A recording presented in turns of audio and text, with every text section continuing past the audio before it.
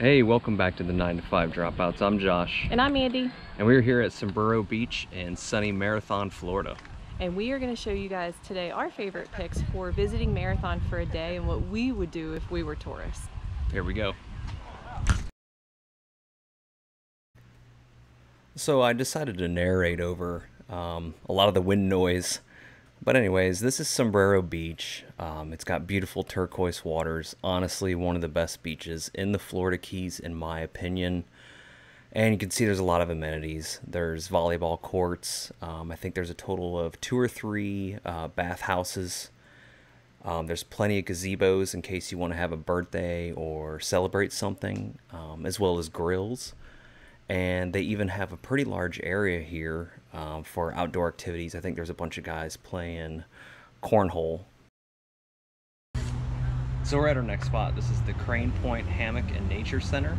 So we're going to take you guys through a short guided tour, and hopefully we see something along the way.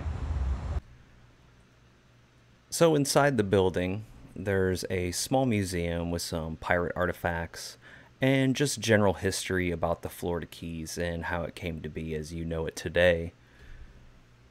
It's some pretty interesting stuff in here. A lot about the culture before settlers came in, about the Bahamians lived here. And I don't want to show too much of that stuff because I really think it's interesting and I think you should go visit here.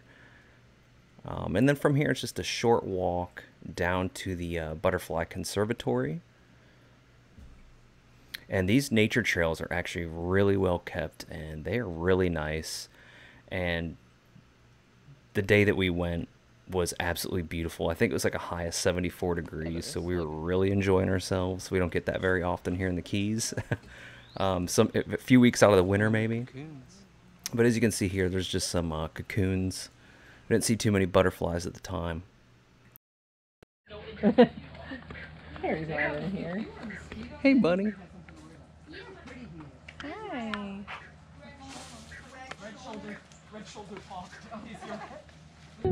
Not gonna lie, this might be the cutest bird I've ever seen in my life. It's a burrowing owl. Here, check him out.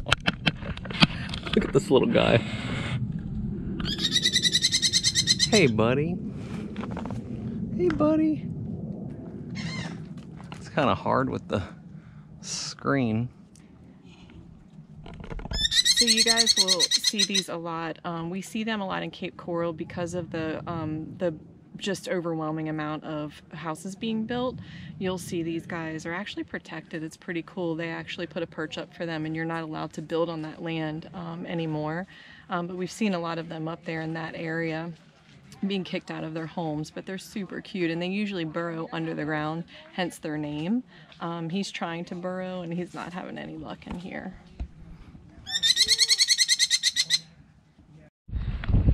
So cute. And looks like we got some manatees that might be coming towards us. Here, check it out. Here they are. See them in the water right here.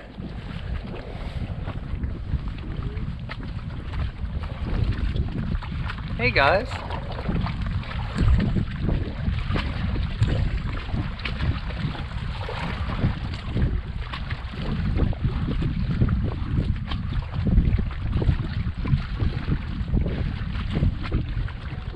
Hey, so we just finished up the nature tour and we just want to say totally worth it. As you're gonna see in the video, manatees, all kinds of birds, the burrowing owl. It's super awesome, well worth your money. Well, and the animals are here for a purpose, for a reason. It's because they got hurt and they can't be released into the wild, so it made me feel a lot better about it. And it's just really cool. Like, if I definitely challenge you guys to go through, when you're doing the hike, to go through the jungle, as I was calling it. Yeah, nature trail. Yeah, it's a nature trail and it's really cool. Yeah. Make sure you go on all the trails because you might miss out on something that you were not expecting. Definitely go out to the lookout point. It's super pretty out there, but you guys probably saw everything in the video. We captured the best moments, I think. Yeah, so definitely come here. Yeah, definitely one of our top spots. So we're at our next spot, which is Aquarium Encounter in Marathon, Florida. Andy's already up there getting in the ticket line. But guys, we've been here before. This place is well worth the money. It is absolutely amazing. Let's go.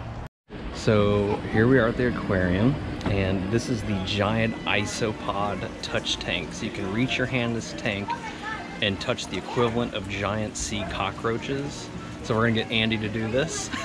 Oh, I thought you were going to. Yeah, I said I was gonna do it, but we're gonna make. I want you to do it. So here we go. So wait, let me. Here they are. He looks pretty cool, and here's Andy's face. I'm just gonna take I like that.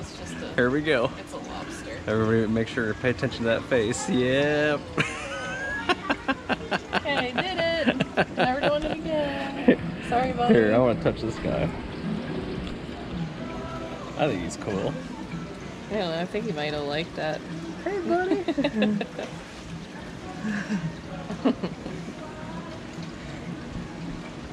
Nah, they're cool. So right here, this is one of the larger tanks. And coming up here on the screen is Andy and I's favorite fish, which is the hogfish. Not only do we think this guy is probably one of the cutest, but he's also one of the most delicious fish. So that kind of stinks for him. Unfortunately, he doesn't have his little fins up on the top there, but these guys are super cute. And here we have some black-nosed sharks. There's some sand sharks in here. I believe there's a Kubera snapper. There's a nurse shark laying there on the bottom. And there's also there's an eel there in that cave. He's a little hard to see. You ready? Yeah. Okay, this is how you feed them. Yes, I know. You put it on the wall. They crack me up. Uh-oh, here comes the big guy. Get ready. Better get ready. Don't take it out. Come here, buddy. He'll put his face against it again. Hey, buddy. Oh, there he is. You want a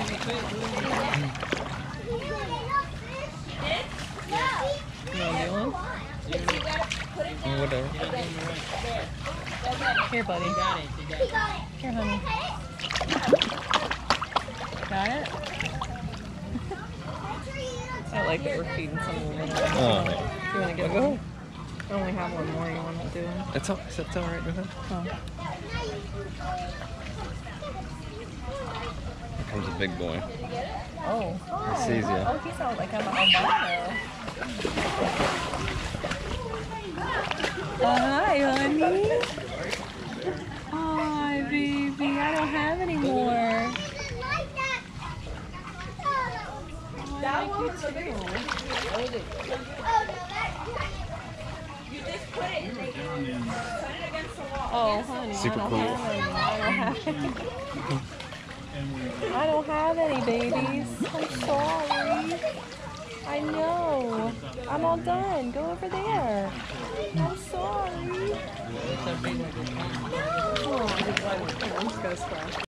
So I don't know if you'll be able to see this, but in here is a Goliath grouper. So if you look underneath that ledge right there, you can kind of see him. And he is huge. I'd say he's probably at least 300 pounds.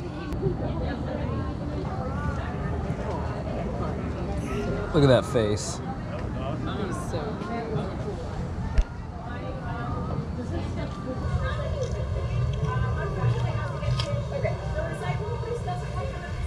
And if I know Andy, I know right where she's going, straight to the seahorses. Look, look, look. What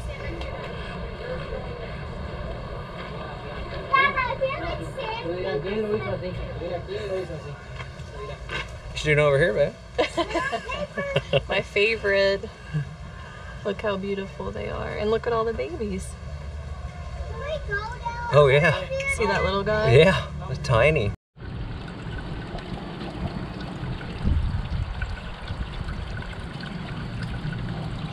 Oh, yeah. It's pretty.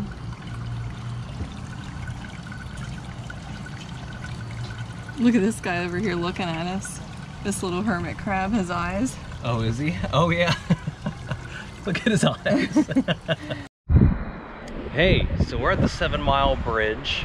and we're gonna take you on the newly renovated bridge behind us here.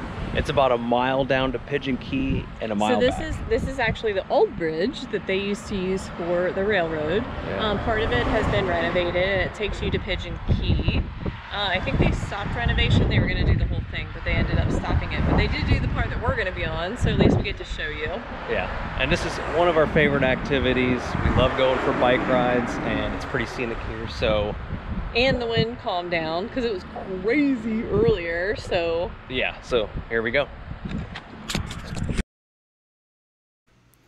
So it just so happened the wind had not calmed down, so I'm just going to go ahead and narrate this bike ride down. So we're headed down the old 7 Mile bridge here, and this was just newly renovated these past few years. They did a lot of work on this, as you can tell. It did not used to look like this. It's very nice now. But anyway, right here on the left, this is Pigeon Key, and there's a total of 5 acres of land and 8 buildings on it. These are historic. This is where, when the railroad was the only way to get into the Florida Keys and Key West, this is where all the workers lived, and it was basically just a work camp. So now you can actually do tours down there. It was closed when we made this trip. But yeah, it has a small museum, has a lot of artifacts and images from the past, and it's just a really nice place to go and spend a few hours and learn about the history of the Keys.